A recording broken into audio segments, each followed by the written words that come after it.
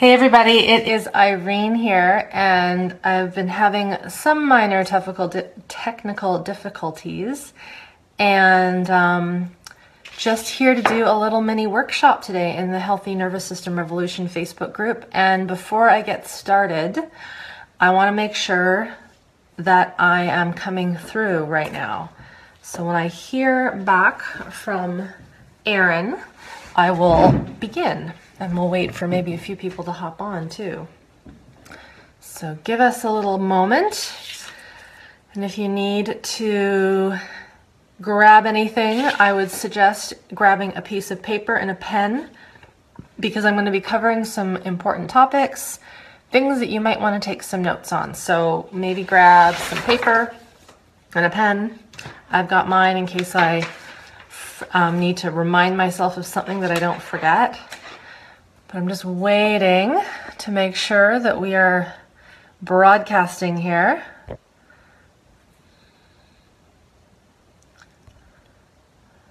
Oh, that's funky. I didn't realize I could go in black and white. All right, let's keep it normal.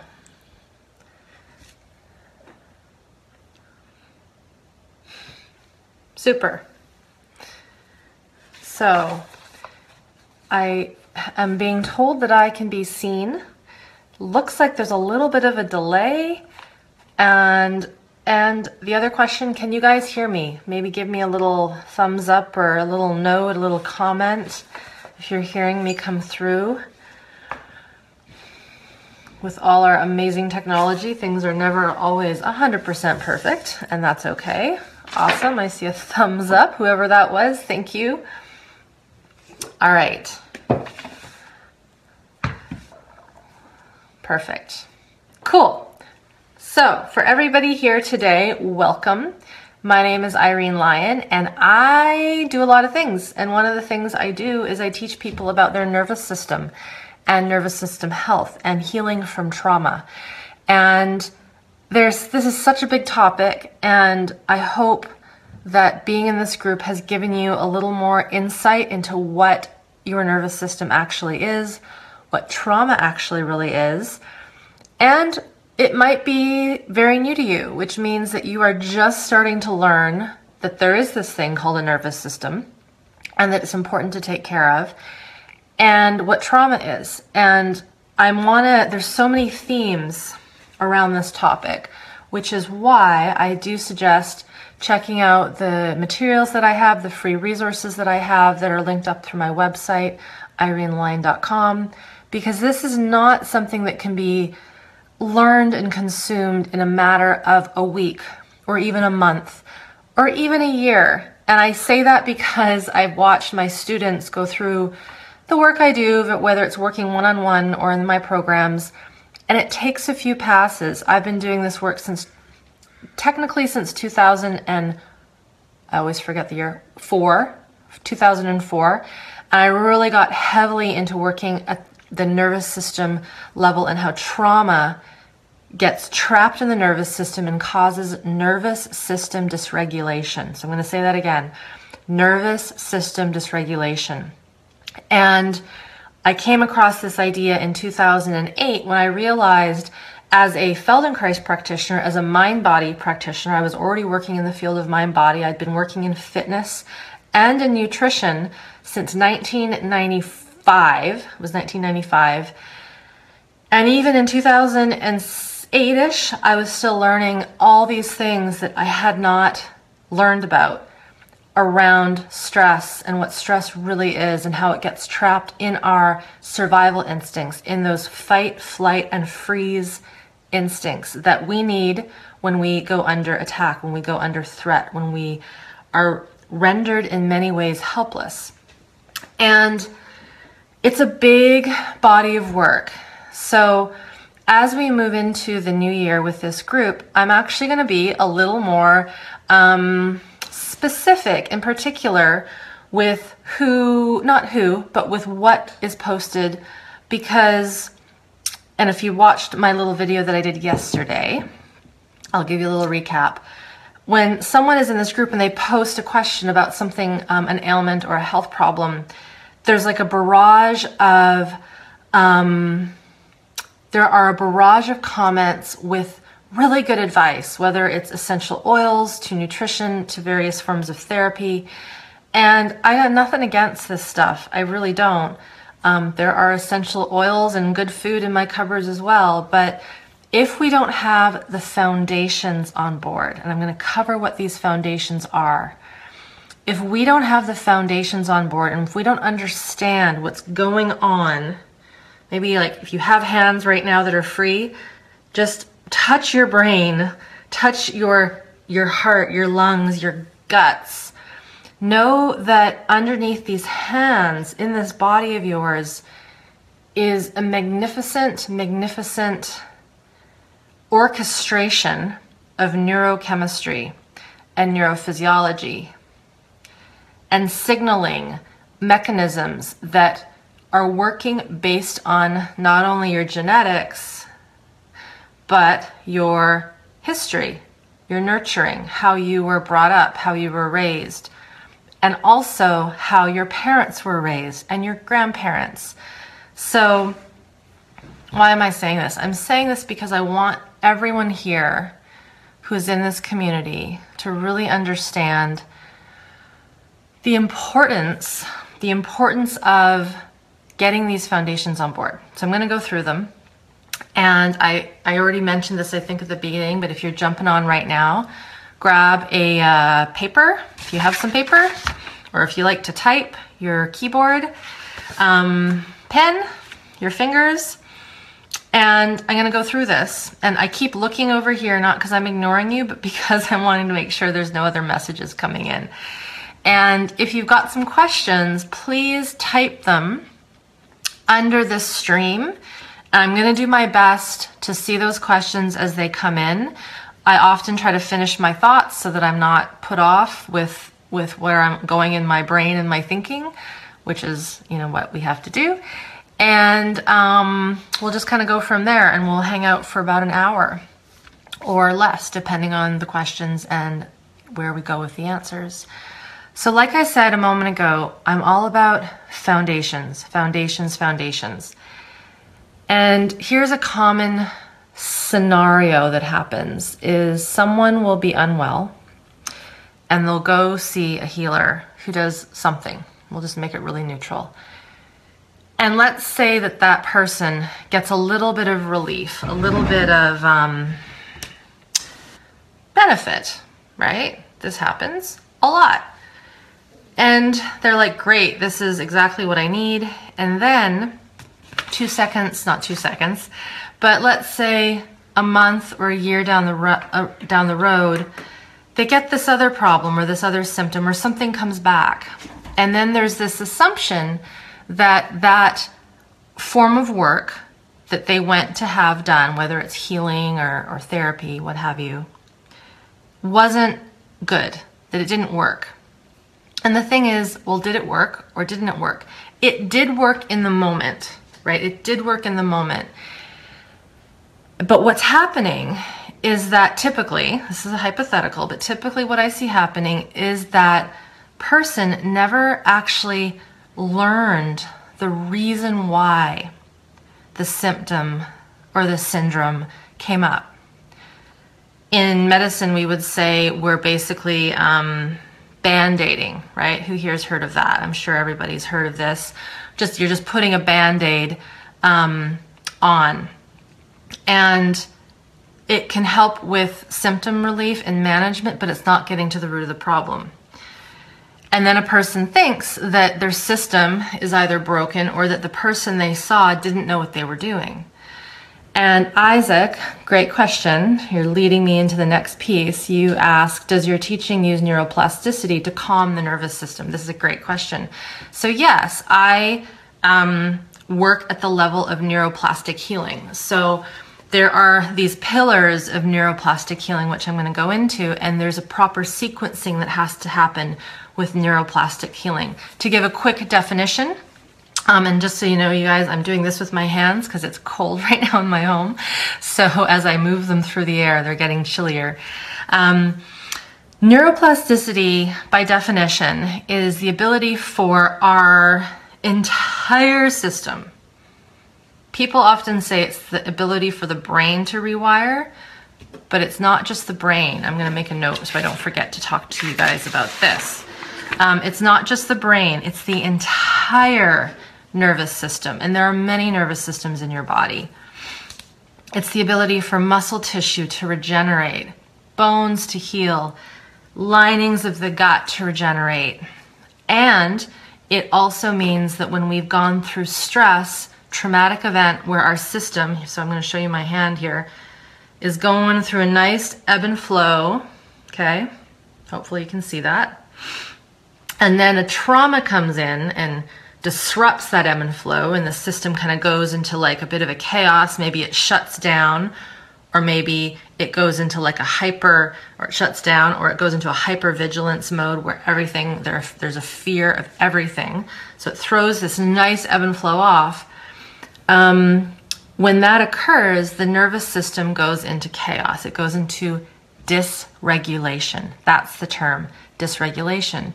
So part of neuroplastic healing, part of neuroplasticity, is reteaching the entire system, the neurochemistry, the neurophysiology, all of it, the endocrine system, how to come back to baseline and back to that ebb and flow. So yes, it teaches neuroplasticity, and it isn't just about calming the nervous system. And this is something that is kind of misrepresented in the brain science, in the rewiring world, as people are saying, oh, it's just about calming the system. Here's the thing. Sometimes we need to calm the system. We need to take it out of a hyperarousal and bring it back down to baseline. Sometimes the system is in that loop of high arousal. We call it anxiety. I don't like that term because it's really a high arousal, a hyperarousal of the nervous system and the sensations in the body. Sometimes we need to actually keep a system going up the ladder of what we would call fight-flee energy so that it can finally hit a threshold high up, kind of like a thermostat, Isaac, so that it then can come back down and reset. And a lot of what's happening right now in the mind-body community, in the health and healing community, is that, and I was guilty of this before I understood this, I was quite in the hypocrite stage because I didn't understand this in my 20s. And I would teach people to breathe and take a breath and relax. But I didn't understand the science. I didn't understand nervous system physiology, which is when we've had a trauma come in and it has disrupted that flow and we're in this shaky waters. Sometimes we need to let those shaky waters float to the beach and then absorb into the sand, if I use that analogy. We can't just stop those shaky waters by trying to calm the system. If you think about that water analogy I just gave you with the beach, if you were to try to contain a tsunami or a big, big wave, right, with, let's say, a concrete wall and try to calm it back down, it's not going to calm back down. It's going to keep that kinetic energy, that force inside of it, inside of the water, and it's going to go somewhere else. Right? If you really imagine that, if there's these big waves wanting to crash and reset at the beach on the shore, and we try to stop it, it's going to go somewhere else. So we want to teach the body, the brain, really the nervous system. It's the nervous system more so, not the brain, and I'll make a distinction with that in a second. We want to teach it how to be with these big waves that aren't just nice and flowy, so that we can surf them, literally surf them, like if you're on the ocean in a big wave, to the shore. And what happens is that so many people are taught these management strategies to keep the waves from coming into shore. And then those waves, they literally, from a neurophysiological point of view, they go somewhere else into the body, and then that's what creates chronic illness. right? I'm going to really pause on that part. When we don't allow the system to find its natural set point and discharge, we would call it also deactivation, coming out of that high stress response. If we don't allow it to come back to shore naturally, it's going to create chaos and havoc somewhere else in the system. This is where genetics comes in. Some people, all of us, have a predisposition for something. It's just the way human DNA works. Some people have hardier systems. No matter what stress gets thrown at them, they just seem to be able to persevere and keep going. Other people aren't as robust. They're more fragile. This then could take us into the branch of talking about early childhood adversity and how early childhood adversity, abuse, trauma, medical procedures, birth trauma, in utero trauma, transgenerational trauma, fevers when you're a baby, being hospitalized, having an infection, having a near-death experience like choking, fainting and hitting your head. There are so many things that create our nervous system to go a little shaky when we're really little, when really during that time we need to be building strong foundations. Let's come back to foundations now, full circle. So what we see is some people just have more robustness, that's a word, as adults.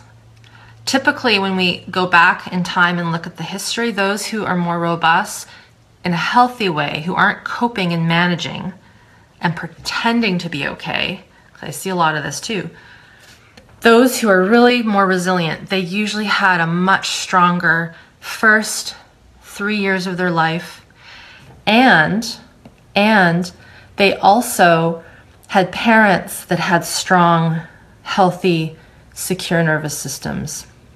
The trouble right now in our culture, especially in North America and Australia and in the UK, kind of Europe areas, and Asia, is that there's been so much transgenerational trauma and abuse to our parents, grandparents, great-grandparents, whether it was being abused as children, the way we were schooled, poverty, etc., war, that we're having to stop right now in our current generation, which is so cool. The young people are finally really understanding the importance of this. Not all young people, but a lot of them, that we need to break these cycles and rewire our nervous systems now, especially if we have little kids, if we have grandchildren, if we're about to have children, so that we don't pass this on. So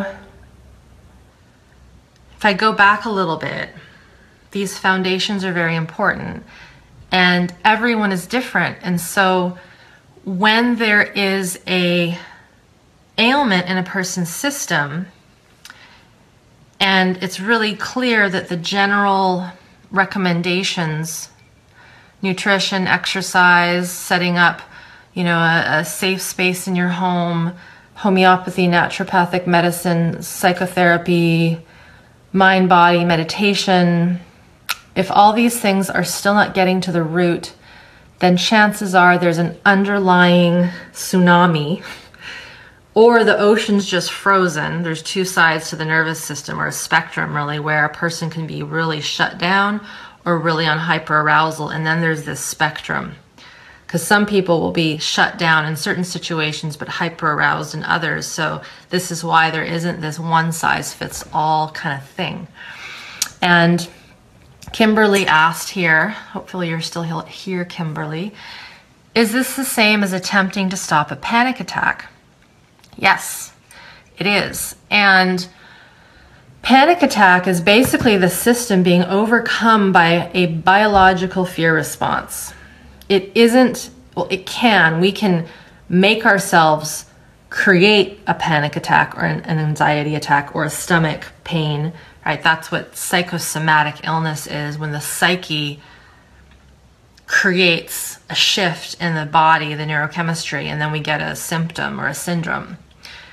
But more often than not, if you ask people that have severe panic attacks and anxiety, there is something internal, like in this body system, that denounces, that says fear, fear, fear. There's a fear, and it's not cognitive. It's completely biological. But then what happens is we try to calm it down by thinking things, by resourcing, by breathing it down, by breathing it out. Interesting little tidbit, when we increase our breath, we actually increase our heart rate. It's when we exhale, long and slow, that brings our heart rate down. This is one reason why singing for many people can be very calming, or playing a musical instrument where you blow out, because it's forcing the physiology to do a lot of exhale, and that actually down regulates the heart rate. However, Kimberly, this is not a fix, right? This is not a remedy to heal and rewire the nervous system. And what's happening is that a lot of people think that these breathing exercises and these meditations, as an example, are going to rewire the system because a person feels calm momentarily. It isn't.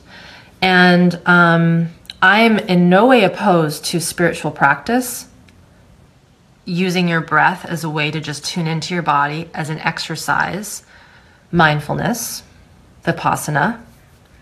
Nothing against it. I'm actually going to be posting a new interview very soon, hopefully this weekend. It's a long one with my good friend Chris Dierkes. He's a ex-priest actually, and monk and spiritual teacher. I consult with him when I have some sticky topics I need to deal with in my own world. And we talk about what meditation is, what it is for, what it's not for. It wasn't developed for stress relief. It's not supposed to be for calming us down. Actually, when we go into deeper meditation practices, believe it or not, we will probably, and we will want to feel more agitation, because we're going deep and into the, as he calls it, into the depths of the ocean, where all of the weird sea creatures live. All the weird things that we've not wanted to focus on and feel are found when we do real deep meditative spiritual practice, which is a great segue to go into why we need to build foundations first, why we need to build capacity in the body first. Because if we go deep into ourselves, into these places, one of two things happens. We feel something so big and so foreign and novel and really quite scary that the system goes, holy shit, this is huge. That's that tsunami wave. And I'm going to freak out, and I'm going to try to run away from it. And I'm going to run, and I'm going to panic, and I'm going to go into a more of a hyper, we would maybe even call it manic. And I know from talking with my students that in a lot of practices, people will have what we call a Kundalini, I forget what it's called. It's not Kundalini syndrome, but it's a situation where a person has a Kundalini awakening, let's just call it that, but they fragment their system. In my work, I'm trained in something called somatic experiencing, which is the work of Peter Levine, and somatic practice, which is the work of Kathy Kane with a K. When a person sees that big wave coming, or they feel it, and they're like, oh my God, I got to get out of here. I can't be with this. I'm going to go crazy. And they do go crazy. We call that blowing up the nervous system, because the system didn't have a strong tether. It's very different than being grounded. It didn't have the capacity to deal with that big tsunami wave that it found. So this is a big thing. So that's one thing. And then the other thing is someone will see that big wave coming, or they'll feel what's going on in their internal system. And they are so clever and so smart, these people, because they know that it's in there. And so what occurs is that they then shut down. They put up like this frozen wall around them so that they don't feel it when that wave hits. From a neurophysiological point of view, and a hormonal point of view, and a metabolic point of view, when we shut and freeze down ourselves to these big waves, not only do we shut ourselves down to that big wave of emotion or sensation, we shut down all our other physiological processes which a human needs for healthy function. This is why so many folks get things like chronic illness, fibromyalgia, autoimmune illnesses, fatigue. They may seem calm and very loving and gentle, but it's actually a shutdown response. There is no affect, there's no ebb and flow, it's just frozen. Something can happen to them and it doesn't even faze them, and people then compliment them on being very calm and very conserved and very reserved and very able to handle big stresses.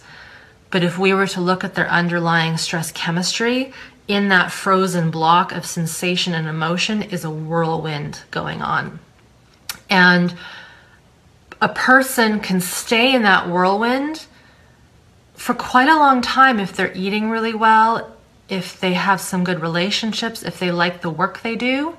I'm seeing this a lot in the entrepreneurial world where there's some high hitters going really hard and really fast, and they have the money so they can eat well and they have good therapy and good body work. They exercise, but there's like this ticking time bomb going on in their systems, and they'll only be able to handle that for so long, and then the system is going to give, it's going to break. So I kind of went off on a little bit of a rant there. Maybe it wasn't a rant. But Kim, you said, the psychotherapists that I work with are more focused on discovering the roots of my traumas and not so much symptom management. That's wonderful. So in discovering the roots, the other thing, sometimes if the roots are pre-verbal, if they were before the age of 3, which so many of us, they are, it's going to be tough to cognitively and memory-wise pull those back up, because there is no cognitive memory. There is no what we call declarative memory, where you remember, when that bad thing happened, you were drinking out of a red mug, or the sun was shining in, or you were at grandma's, or you were at the play fair, at you were somewhere. If you don't have that kind of declarative memory around a traumatic event, it's harder to piece it together, which is where working at the level of the somatic body, which is what I do, is very, very important, because the memory, the trauma is in the physiology. It's in the muscle tissue. It's in the movements that haven't been completed, the threat responses that haven't been completed. And this is where, if I come back to foundations, that's what this topic was today. The first thing that I do with anyone when they come to work with me, whether it's private or in group, is education, education, education, education, education, education, education, education, education, education, lots of education. And I kind of am like making that a bit of a joke, but, and I've told this story to a few people before. And for those of you on here, and if you have questions, just pop them in. Happy to keep answering them as they come up. I met some folks a little while ago. I tell this story every now and again, and they did some form of healing work, some form of stress management work, and they found ways to work with the parasympathetic nervous system. The parasympathetic nervous system is a complex nervous system. It isn't just the rest, digest, calm down system. It does calm us down, it brings us down, but it, depending on the type of situation a person is in, the parasympathetic either shuts us down really fast, protects us, puts us into shock, or it hopefully is how you guys are right now with me. It puts us into a calmer state where we're socially engaging, where we're able to connect with each other, and that connection calms us down.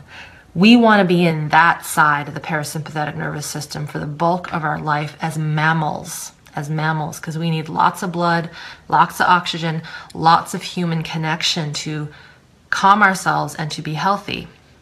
But this gentleman, they said this is what they did, and I asked, oh, well, do you teach your students the difference between the different branches of the parasympathetic, specifically the vagus nerve, because the vagus nerve is the parasympathetic?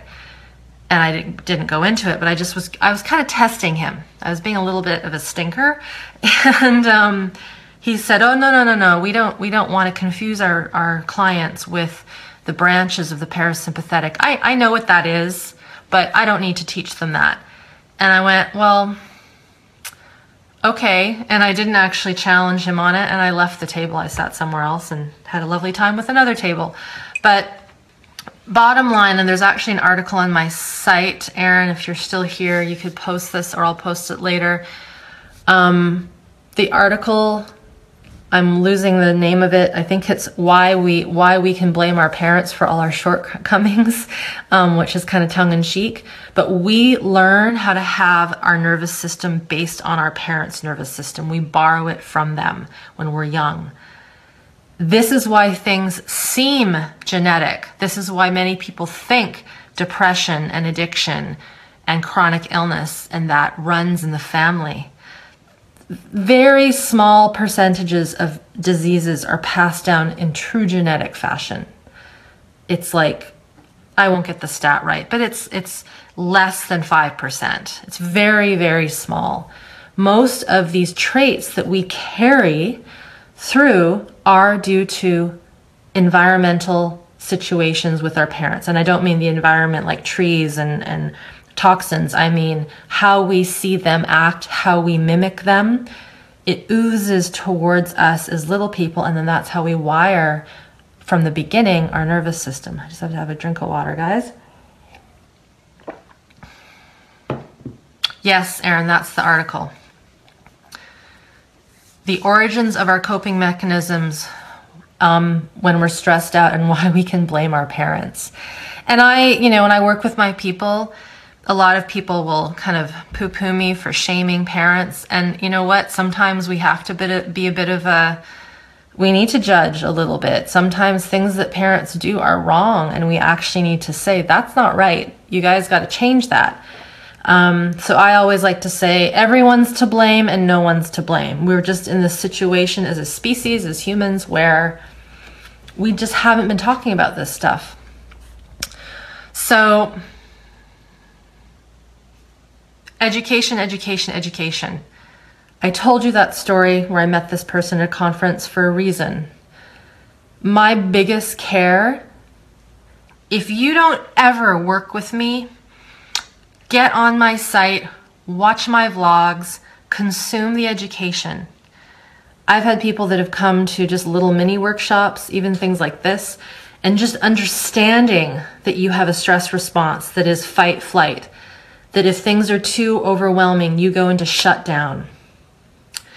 That when the fight, flight, and shutdown are kind of competing and chaotic together because of your early shitty childhood or having a surgery when you were really young that put you into shutdown, or a combo of both, or your parents, grandparents survived the Holocaust, or Hurricane Katrina, or something, by knowing that, it gives you extra information. And I've seen people start to shift and change the ways that they act based on just having the education. So I beg of all of you watching this, get the education before you choose to go do a million different therapies in 2017, because we're at that cusp right now where people are like, what am I going to do next year, right? What am I going to do to help my this problem, that problem, that problem? Before even starting to look into the modality, learn the science, because it will last you a lifetime. A lifetime. So Kim says, or Kimberly, yes, double exclamation, I have pre-verbal traumas that are attempting to communicate with me. Yeah, exactly. We completely dismiss and don't ask these questions. I have another really good article called The 5 Telltale Signs That Your Coaching Clients Have Undiagnosed Trauma. So for those of you that don't know, a lot of the work I do is working with healers, mind-body coaches, practitioners, helping them pinpoint better when their clients may need a little extra work. Because what I've seen in the coaching world way too much is people coming in because they're blocked, they have trouble knowing what they want to do with their business, finding clients, they have trouble charging what they're worth, They have fear at putting up a site, writing an article. And a lot of the work that gets done is cognitive, mindset, affirmations, goal setting, planning, organizing, da-da-da-da-da-da-da. And they try this, but then like a week later or a month later or a year later or 5 years later, they're still working on the same damn problem. And if we really look at a lot of this, a lot of these people have undiagnosed trauma, and many, it's pre-verbal. So it's not a cognitive fear. It is a true biological fear that is running the front of their bus. And here's the thing, very important note to know.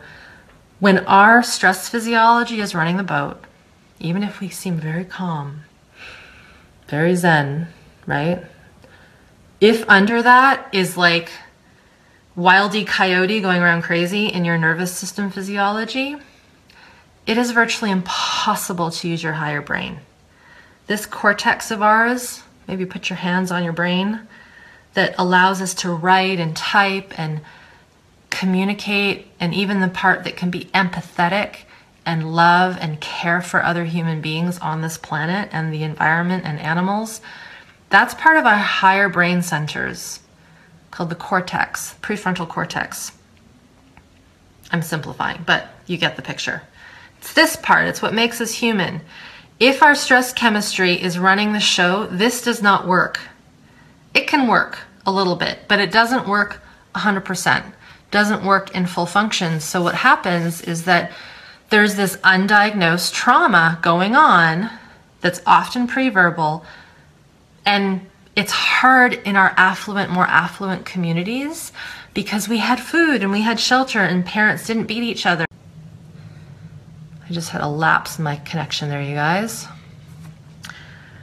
Subtle lapse and misattunements that cause a little person to feel a little unsafe, a little unsure, a little, I'm not so sure if this is where I'm supposed to be right now, but I'm here with these people that I think are my caregivers and my safety mechanisms, but they're kind of preoccupied.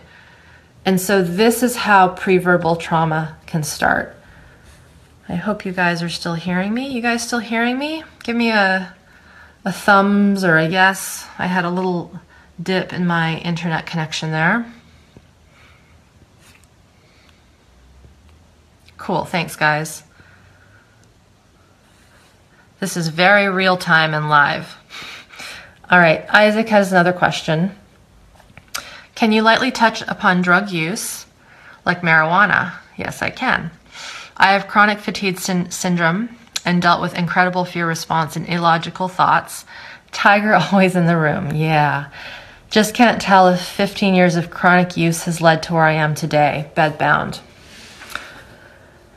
So I'm gonna start with something that I've heard some of my colleagues who practice the work of Peter Levine, SE, a lot, not a lot, but I've heard a few who will not work with people who are chronic marijuana users, because that drug, when used, usually when used excessively and not as real shamanic medicine, which I can tell you, living in Vancouver, BC, we're famous for our BC bud, there's a lot of people that abuse it. And what happens with this substance is it, more so than alcohol actually, it completely shuts down and numbs the system. Smell can go, lots of things can go, our senses get dulled, which is why it's such a powerful medicine for pain when people have significant pain. So the thing that I like to say, Isaac, with folks who have been dealing with some form of addiction is, before you try to get rid of that substance, you need to build the capacity, you need to build the foundations, and I'll get to this again in a second. But it's also very indicative that when we have these substances in our system that depress us and put us into a state that is more numb, which is probably what we want, because things are too intense. Like you said, the tiger is in the room. we need to kind of find a way to cope. And if we don't have another safety net, another way out, it's the only way we know. So I just want to tell you that that is something that you had to do to survive. And now the question is, okay, what can happen to move forward and to shift this and to build up the capacity in your body system, and of course get the support that you might need if you can, so that you can start to find ways to have it less, or if you already have stopped, heal the system. So if we think of neuroplastic healing, one of the most important parts at the beginning is what we call neuromodulation. Now, neuromodulation means being able to bring the hyper-aroused nervous system, or the shut-down nervous system, back to a state of a little more aliveness, a little more energy, a little more life force. And oh, before I forget, Erin, if you're still there, can you post the new vlog that I just put up on my site? It's also in this group. I posted it last night. It's on anger. So one of the more important emotions that we do not know how to work with in our culture is anger and healthy aggression, right? Grr, that kind of life force energy, go forward and do. Interestingly enough, the term aggression comes from the Latin word aggredi, which means to move forward, to push through. It's not a violent word. It's actually a word that's just like, come on, let's get up and have some energy in our system. And when there's been trauma, which I'm going to assume, Isaac, there has been some form of trauma in your world, or surgery or something, that chronic illness that's led you down this path, our healthy life force energy is kind of hidden, it's dead, and we need to slowly get it moving again. So when I work with folks, we use specific tools to what I call increase the capacity in the body. I call it expanding your swimming pools. So if you think about a swimming pool, good old-fashioned swimming pool, like a lap pool, if it's really small, so if this mug was my swimming pool, if it was really small, only so much can fit in there, right? And then the body also has within it, within the capacity, stress and past trauma. And I liken that to beach balls. So if you have this big swimming pool with lots and lots of beach balls in it, like so many beach balls, there's no movement in that system. It's just stuck. And so we have to do one of two things when we start to build foundation after we've done the education, is we have to start finding ways to increase the swimming pool so that the beach balls that are in there, the stressors, are less packed. They're less tight. So there's a little bit more movement. How do we increase that capacity? It is very, very dependent on the person. But one of the ways I start is obviously with education. Then it's doing very basic exercises to bring more self-awareness to your body, more awareness to the environment.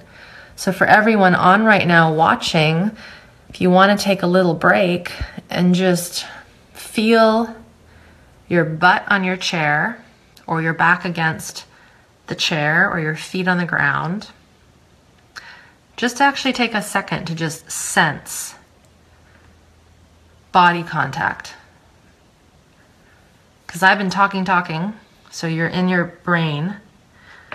But what we want in a perfect world, we talk about perfect world, we want to have this self-awareness to ourselves and the environment pretty much all the time when we're awake, when we're not sleeping.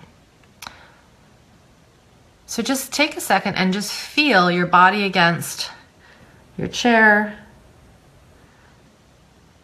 the pressure. And then just start to let your eyes, very small, just sort of see one thing that's in your space. My eyes immediately go to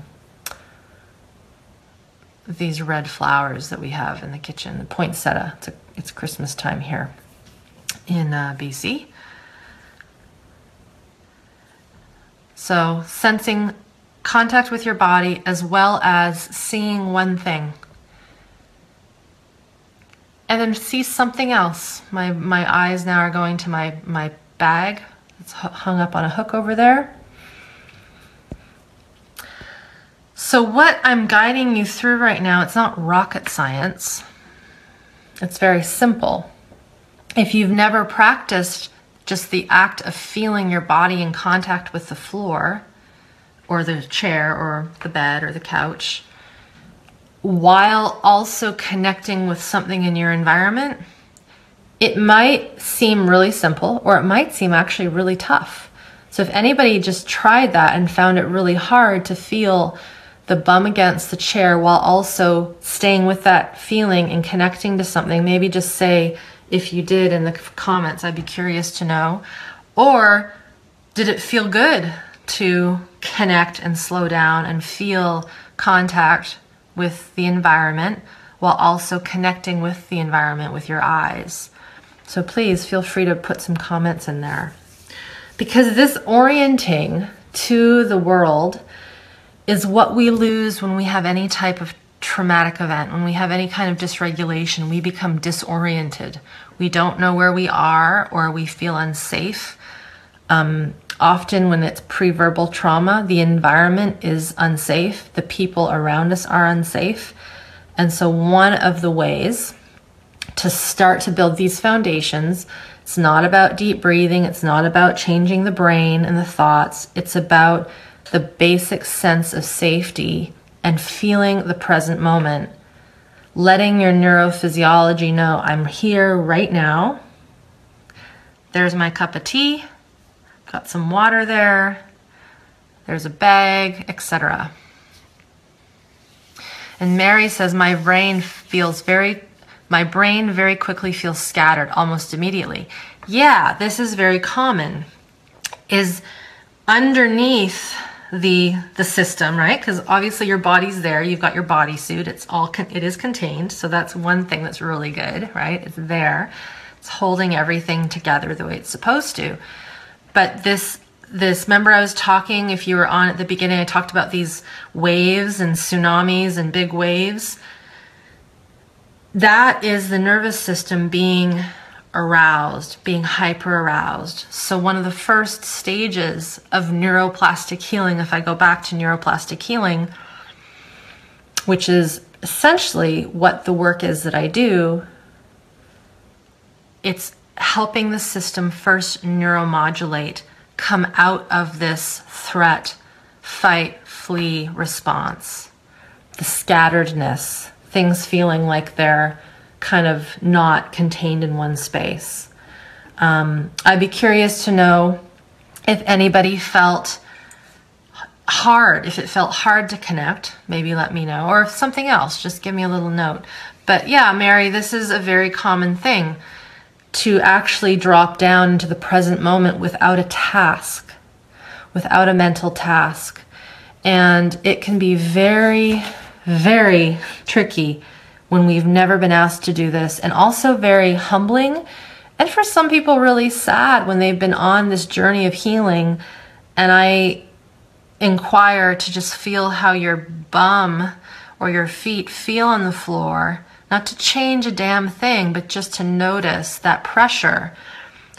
That's the first entry point into the nervous system. It's called the sensory peripheral nerve. It's part of the peripheral nervous system, right? If you had numbing, freezing in your, like when you go to a dentist and you get Novocaine and you don't feel your mouth and you kind of droop, right? You don't feel anything.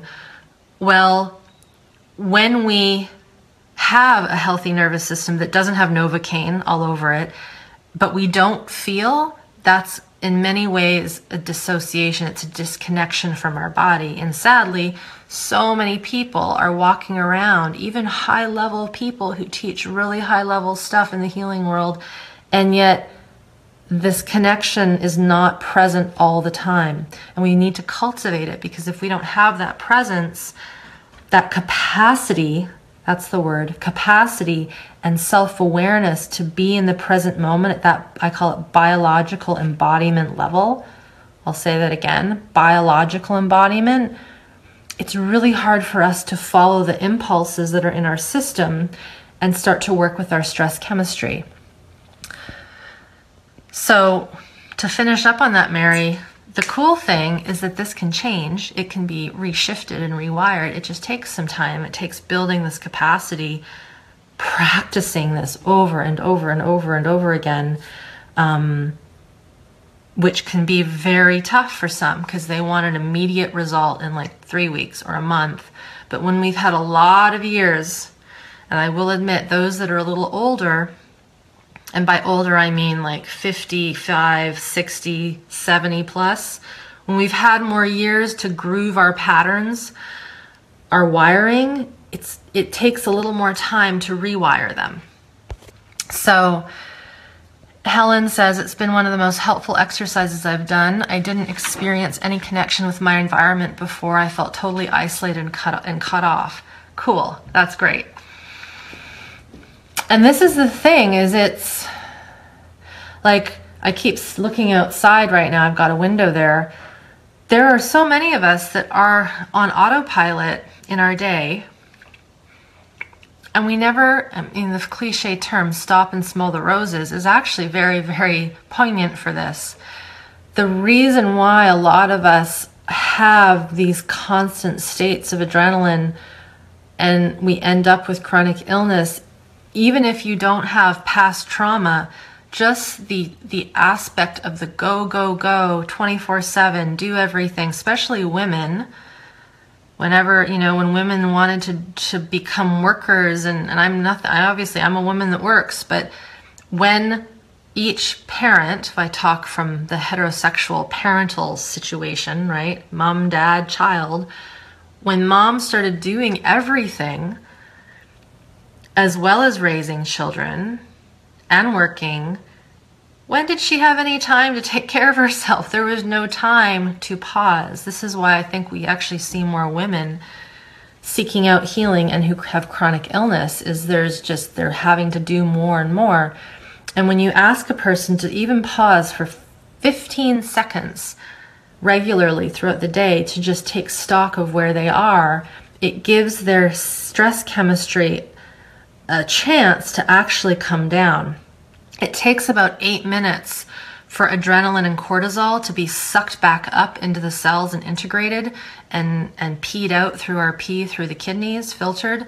When we stop, we have to stop and wait, and then the system can recalibrate. Granted, when we stop, we really do stop, and we're not constantly ruminating about what we have to do.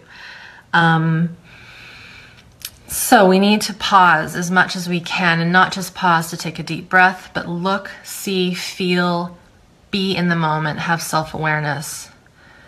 Kim says, it felt really good. I stretched my feet into the down comforter on my bed, and it feels good. I looked at my dog laying on the floor sleeping, and one of his ears is stretched out on the rug, and it looks cute. I bet it does look cute. This exercise makes me feel like I'm here and I'm present, and it's nice. This used to be difficult for me to become present. Being present was terrifying. Totally.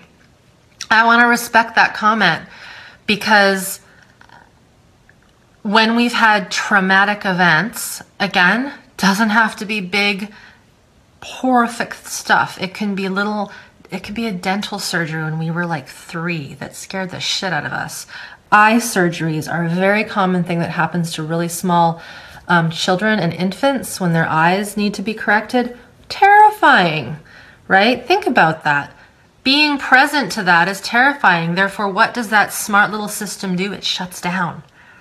And then it stops noticing what's around them. This is why then those children often can go on being very clumsy, very disoriented, get into a lot of accidents, because their system, their kinesthetic sensory nervous system got shut down. Rebecca asks, to heal from trauma, do you need to go through every trauma that has happened? No, you do not. Do you have to try to remember as many details as you can? No, you do not. Or can you heal your nervous system by these general exercises? No, you can't. So here's yes, you can, and you can't. It depends on the severity, Rebecca. It depends on how high a person's ACE score is. If you guys look up ACE score, take the ACE score. ACE stands for Adverse Childhood Experiences.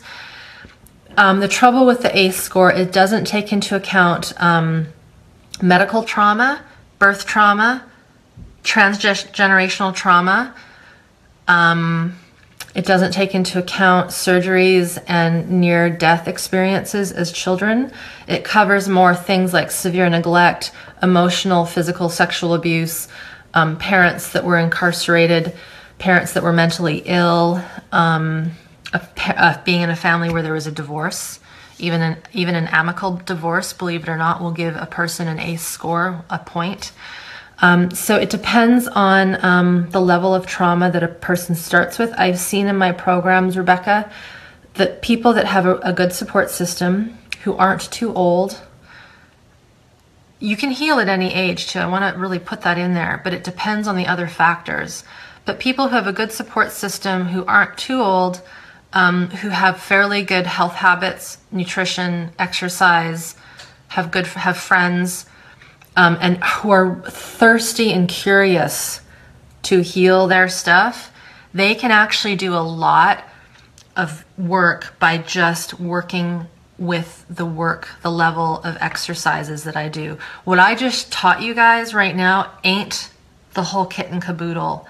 In my longer program, there's like 52 neurosensory exercises that start at that orientation level, and we cover everything from reconnecting with the joints of the body, the levels of the diaphragms, the kidneys, the adrenals, the brainstem, the gut, movement. We do a lot of mindful movement, and we learn a lot of the deep theory around trauma physiology, attachment, all of it. So it depends on the person. But the thing about healing every trauma, remember if you were on a second ago, I gave that example of like the swimming pool representing how much capacity is in the body. And in that swimming pool, the beach balls are the stressors. If we can take out a big ass ball, what happens is it leaves more room in that swimming pool. And with time, sometimes those other stressors, they just kind of pop out on their own. Sometimes if you increase the capacity of your system to feel, to sense sensation, to be with emotion, if you really, really work on that, again, there isn't like this scientific principle, but I've seen this happen. People will slowly kind of like the balls will just kind of like ooze out of the pool on their own. If the computer keeps cutting out, log back in, come out and come back in. Because it might not be, my Wi-Fi connection has been pretty strong now, so it might be that yours needs to come. You need to go out and come back in. So you do not need to heal and work on every single one. And if, again, it was pre-verbal, you aren't going to remember the details because your cognitive brain for remembering detail wasn't online yet. So that's where, again, the work that I've put together and my training is working at the body level, working at the level of where the stress chemistry gets hit, like working directly with the adrenaline response, the adrenals, the kidneys, how the brain signals down. And one of the things I mentioned a second ago, or not a second ago, it was quite a while ago, was that many people think about neuroplasticity as a brain thing. I flip it on its head, and really, and this isn't just me, this is all of my teachers, the brain to us in this somatic world, working at the level of the stress physiology, the fight, flight, freeze, that isn't just in your brain. That is coursing through your veins as chemicals, as hormones. And those chemicals, some of them come out of the brain, but they actually come out of your adrenal glands, adrenaline and cortisol. Cortisol, when over time, and Erin, if you're still here, maybe you can link up the adrenaline fatigue article. It was a long one from last December. the two unknown pieces of adrenal fatigue. I can't remember exactly what it was, but by working at that level, it actually then influences the brain. Whereas the brain to us is still an organ. It's still an organ that gets affected by stress. Stress isn't actually happening in the brain, it's happening in the physiology, and then it affects the brain, it affects the digestion, it affects the immune system, it affects our capacity to think.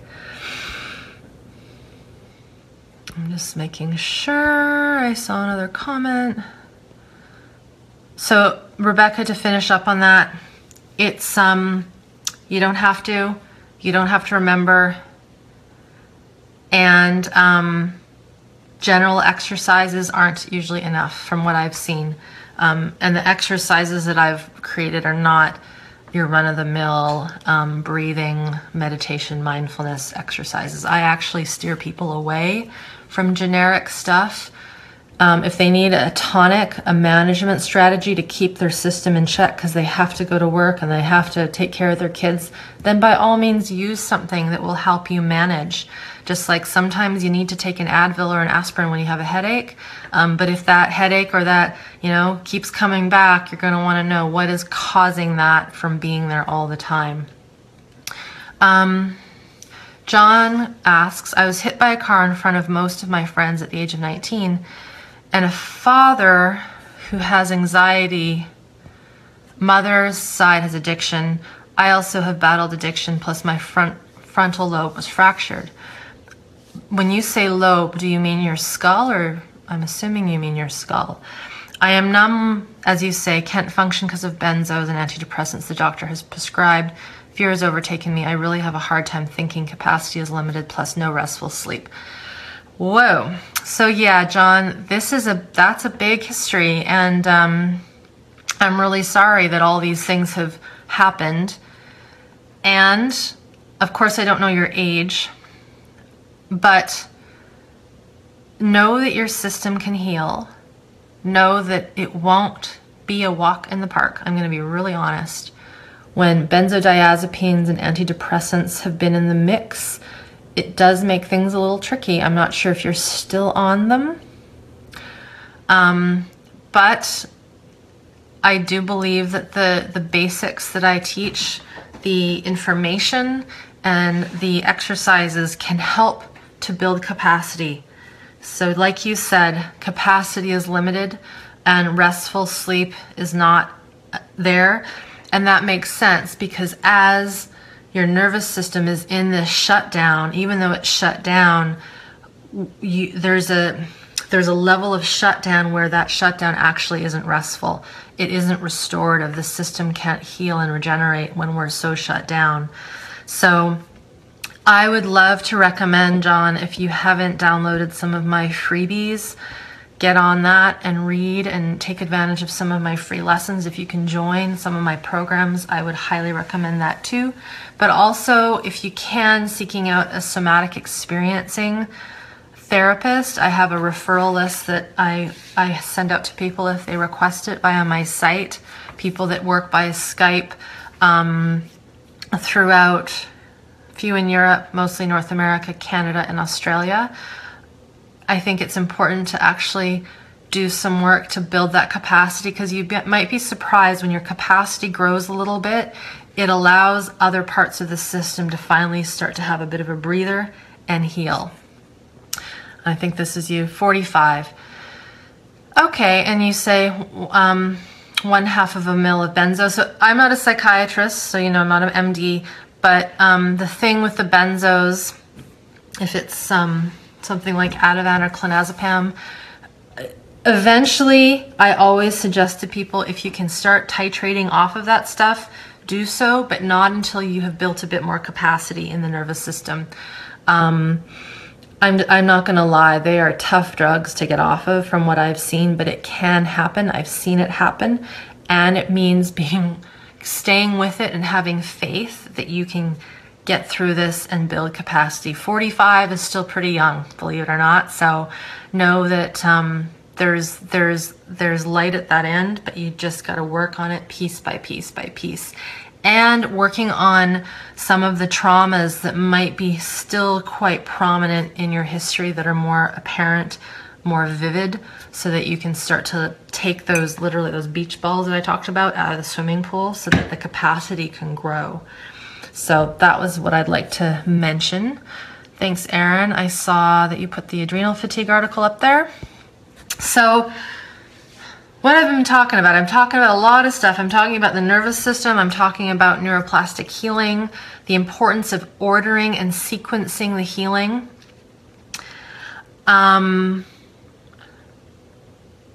If we don't understand the sequencing, we can waste a lot of time and money doing things that are not helping. So let's just assume that everybody here eats pretty well. You get a lot of good fat in your diet, protein. You've got healthy support. If you've got some form of chronic illness or mental illness, I cannot recommend it enough. Get educated. Take advantage of all the stuff on my YouTube channel, on my site, my blog. Download my free resources. Get educated so you understand where you fall on the spectrum, because there is nothing wrong with a lot of the healing modalities out there. But I've been using this example for the last week and a bit. If you went to a doctor and you had a very bad bacterial infection, bad, right? And you went and he's like, okay, just do this. You know, here's a good diet to follow. You should do some mindfulness. Oh, and here's an antiviral. This works for other things, so maybe it'll work for you. That would be illegal. Probably not good. Standard of care would be shit. You want to make sure that if you have a bacterial infection, you get an antibiotic. Yes, you want to make sure your diet is good, and maybe you need some psychological help to deal with that infection, but bottom line, you need an antibiotic. And what's occurred in our mind-body alternative healing world is there's no structure. Nobody has really taught people what to look at first. History, taking history, asking about adverse childhood experiences, asking about your capacity to be with sensation.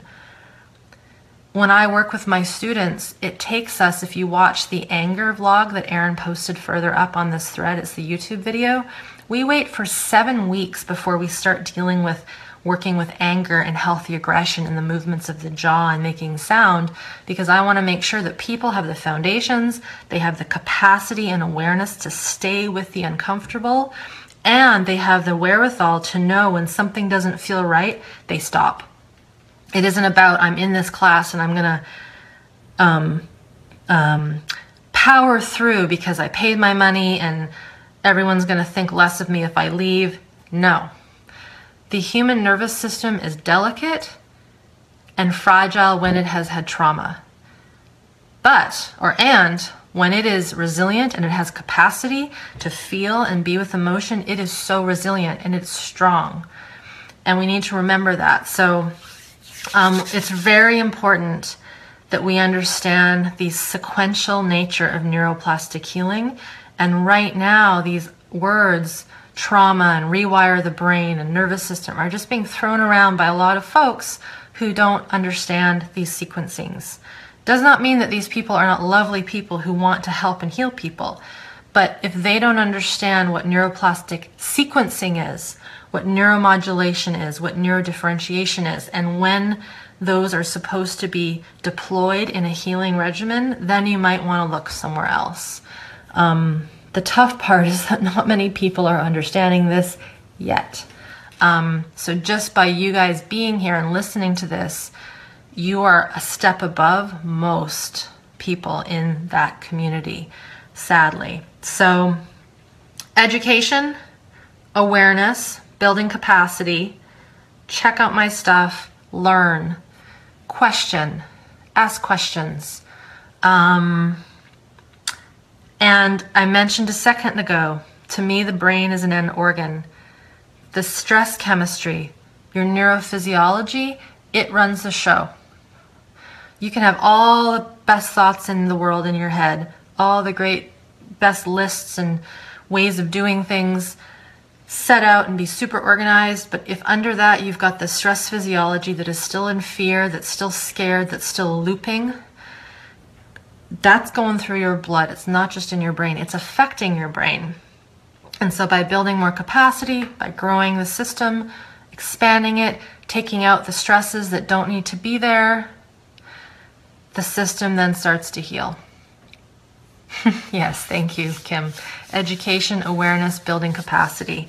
The next after that, if we had a number 4, and I don't want to get into all of it, I keep saying stress chemistry, stress physiology, like it's going out of style.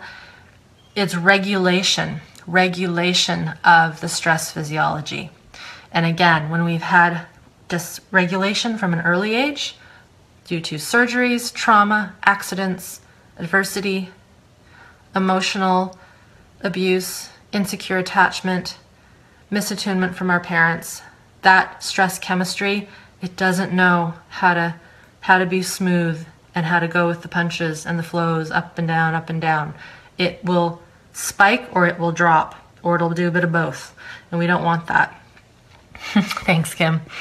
And Heidi, yeah, 41. I'm 41. So, no, you're not too old.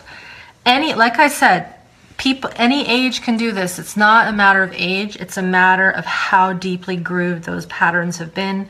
And it has just been my experience that when we're a little older, it takes a little more time, a little more patience, a little more support, and it can be very frustrating because I commend the older people that are in my work who are in their 60s, 5s plus, because it's sad. There's a grief going on because they didn't know this in their 30s. No one was talking about this. The doctors didn't know. And it's really tough. It's really tough. It's like when a parent has raised a child and then they realize that tummy time was not good and letting a baby cry in the crib at night wasn't good and formula wasn't the best and all these things. And then a parent goes, I've just totally messed up my kid. It's doomed. But it's not, because we can repair these things. But when you first learn it, it can be a little bit of a shock. But for many, it can be liberating and it can be freeing to know this is why I have gone to 20 plus healers and I am still flat on my back and fatigued. Nobody has ever talked about the stress chemistry. So I hope this has been useful. If you have other questions, write them into the comment block. That's it. You can find me in this group. My site, IreneLyon.com, my YouTube channel is getting a lot of action. I have a new video up there that I put up last night on working with anger. If you watch that video, which is a pretty personal video, I put something out really different. I was only going to share it with my students and they're like, no, just put a little context and put some articles and it'll be fine. If you watch that video and read the articles and watch the other video that's in there, don't do it all in one sitting. Don't do it all in one sitting. Take a few days. It would be like a mini workshop on how to work with anger and healthy aggression. So I recommend that. And that's it. Have a lovely transition into 2017. And I'll be doing these more regularly. I'll have 2 in January, 2 in Feb, and I'll try to pop in a little bit more frequently as we head into 2017. Thank you for being here, everybody, and we will see you later.